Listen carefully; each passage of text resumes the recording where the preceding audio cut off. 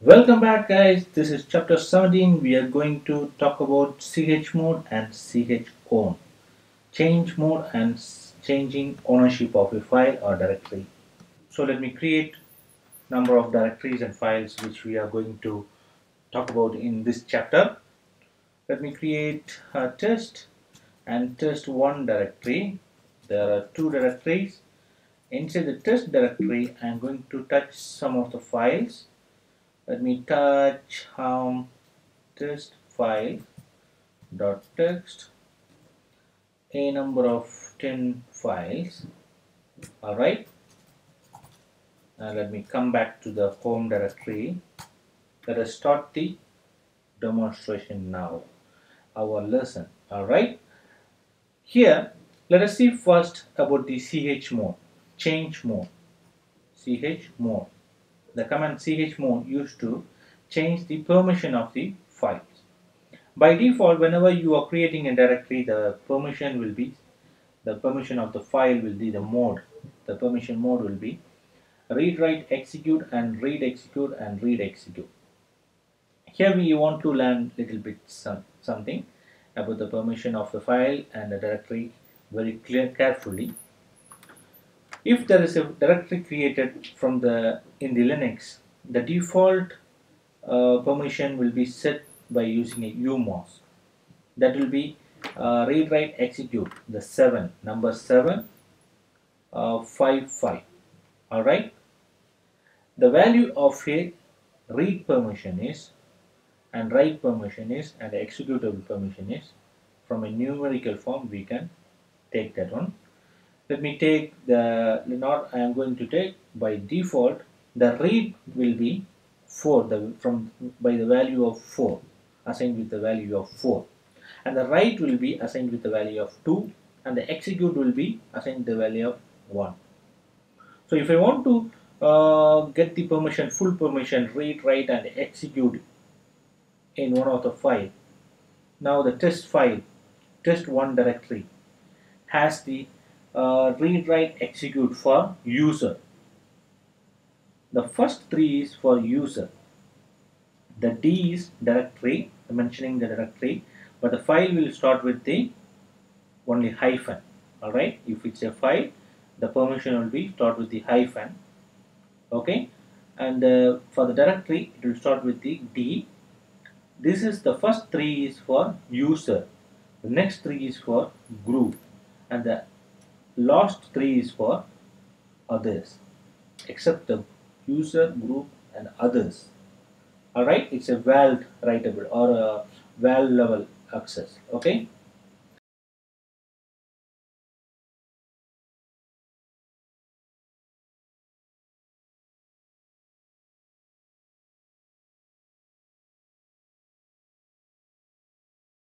so this is the user root. I am the root user. So whenever I am creating a file or directory, I will get the permission of read, write, and execute.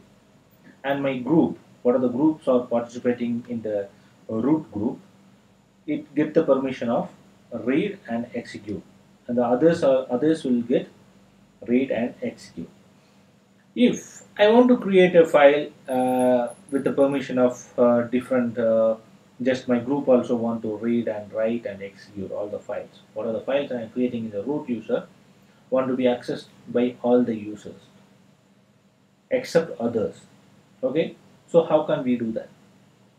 We can do using the chmod command. Change mode is equal to chmod. Okay, change mode. The change mode is used to change the permission of a file or directory. Alright, now I am going to show you how to change. Again, you want to remember the read and write and execute. The read has the value of number 4, and the write has the value of 2, and the execute has the value of 1. So if I want to give a full permission for my user in a directory, I want to give read, write, and execute. So the number 4 plus 2 plus 1 is equal to 7. Alright? Okay, let me demonstrate by now, one by one. Chmod. I want to change the test directory only readable by root user. I don't want to read by any other user, or I don't want to read by any other group, or any exclusion or a write permission. Only the root user want to read the file, even root user don't want the write permission. Anyway, I am going to use the read permission for the root user for test directory. Even the root is the king of Linux. Okay, the root user is the king of Linux, so we can't able to restrict him to use the restrict him to write on the test directory. Okay, so let me show you how to do that. Chmod 400.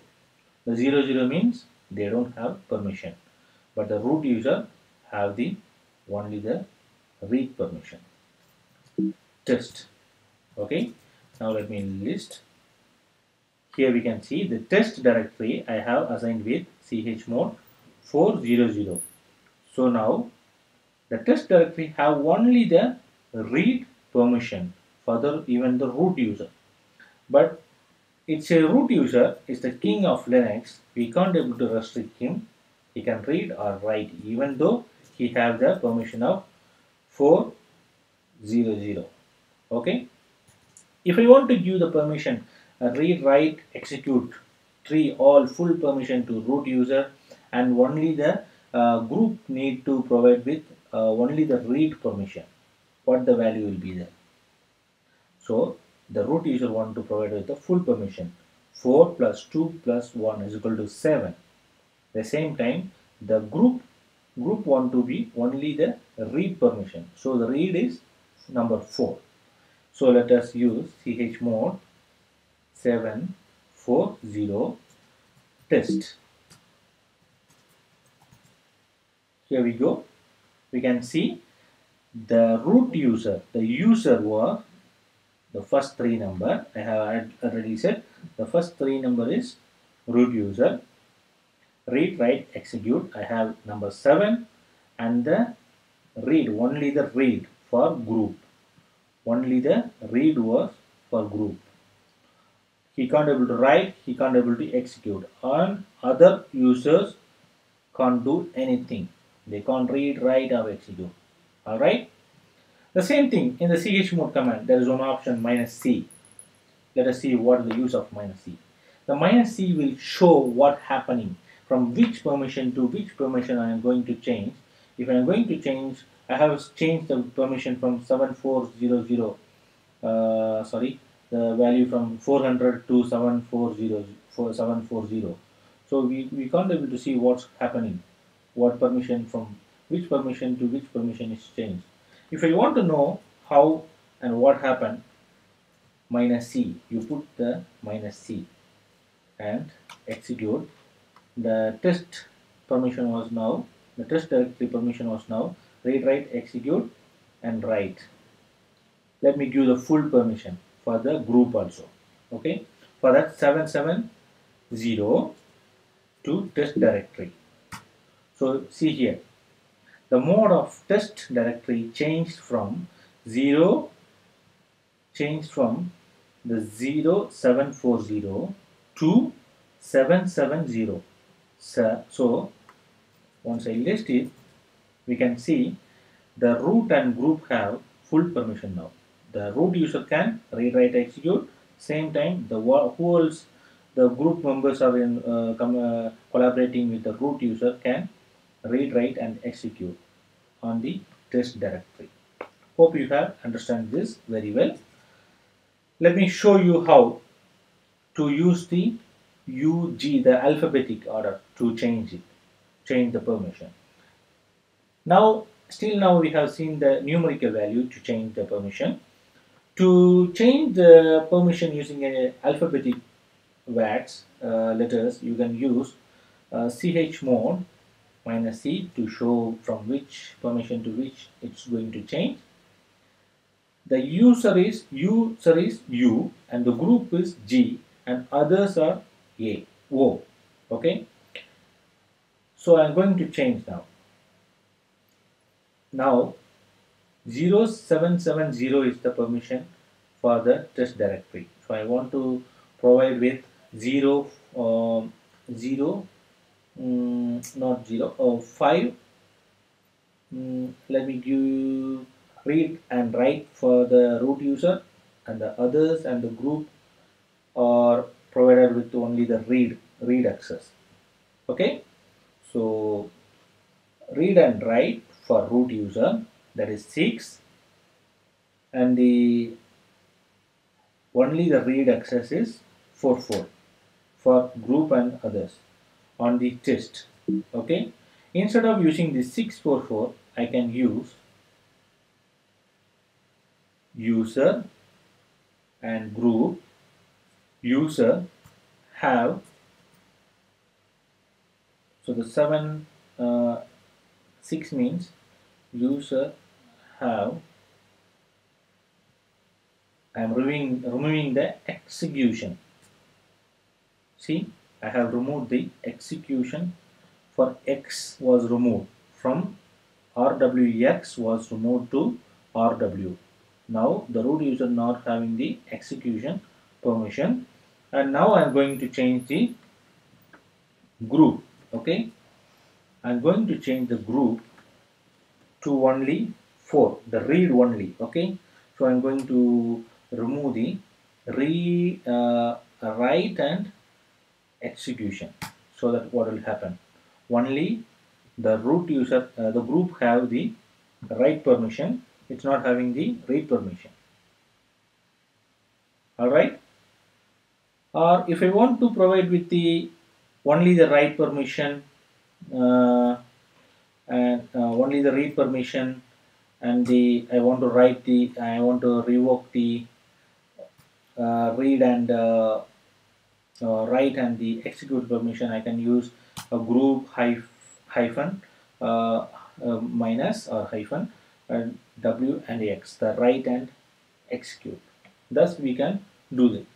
Okay, now the test directory was with read write and group was read. So I want to provide all the users, user, group and all want to assign with the same permission, 666, read write. Okay, so how can I do that? chmod -c to show what happening. Okay, a all, okay, all rw, okay, on the test directory, so that we can see it's assigned with 666. Hope you got everything, how it's very easier to change the permission. Only you want to remember the thing is the read value and write value and the execution value. Okay, that is 4, 2 and 1. If you want the full permission on a directory, you want to use 7. 4 plus 2 plus 1 is equal to 7. And if you want, it's better to avoid the full permission, to give the full permission 7 on for any one of the group or others. You don't want to give for others and group. You don't provide the 777 permission in any directories or files. It's very critical, and it's very 100% it's a security breach. So you are not going to use it in any case. Okay, if the user requests for to give a certain permission, he want to write or read, you want to look into the values and please assign with the specific required value. All right, now let us see how to change the ownership. I have a user called sysadmin in this server. Okay, so I'm going to use that user. The test directory was here, so the root was owned by this directory. The user and the group of this test directory was owned by root. Now I want to provide the access to this guy, the sysadmin guy. So how can I provide? For that, I can use the command chown, change ownership. Here also we can use the -c option to what going on the background. Okay, whenever I am changing the permission of ownership, from which permission to which it's changing, we can see that. Okay, so I am using the chown -c and the root is the user, and the group is sysadmin test. Which directory want to be changed with the root and sysadmin ownership. So once I press enter, it will show the changed ownership of test from root to root sysadmin. Alright, we can see the ownership of the directory was changed from root to sysadmin. Thus we can change. Okay, the same time this test directory have many files, but those are not changed. Why it's still root? We have this question. So if you want to change all the files recursively, if you want to use the change the all the files inside the test directory to the root and sysadmin, it's recursive. You can use the command chown hyphen capital R or small r. Let me put C also. Let us see how and what happening. Okay, root sysadmin test, so that it will change all the file and directories. What are the directories and files inside the test directory will be changed from the root to root sysadmin. If you are going to navigate to test and list all the files, you can see that change. The user and group was changed. The same way we can use, if you want to change the ownership, the permissions of any one of the file. The test files are owned by root user, read, write, and the group can have the permission of read, and others have the read permission. So let us see how to change the chmod. We have not seen this recursive. The same option we can use chmod minus r. Um, Let me give the permission of 660. Okay, others can't access. Test all the files means inside the test directory. All the files means you want to mention the star. All means the star means all the files. Okay, dot means this directory, the current directory. So once I press enter, let me list all the files inside the test directory. We can see the permission has been changed to 6. Read, write, 4 plus 2 and 4 plus 2, 660. Alright, thus we can use the permission, change the permission and change the ownership recursively also. It's very easy to use these commands, chmod and chown. Very important one. So you want to know about the value of a read, write, execute. First of all, 4 2 1. Read is, again I am repeating, 4 2 1. Okay, thanks for watching. If you want to know about more and more options about the chmod and chown, you can run the command chmod -fn help or man chown. Here is the man page of the chown. The same thing you can check for chmod also, man for chmod. There are many options. It's a special permission we are going to see in the next chapter. Set UID, get UID, and sticky bit. Subscribe to our channel by clicking on the right GNU logo. Thank you for watching.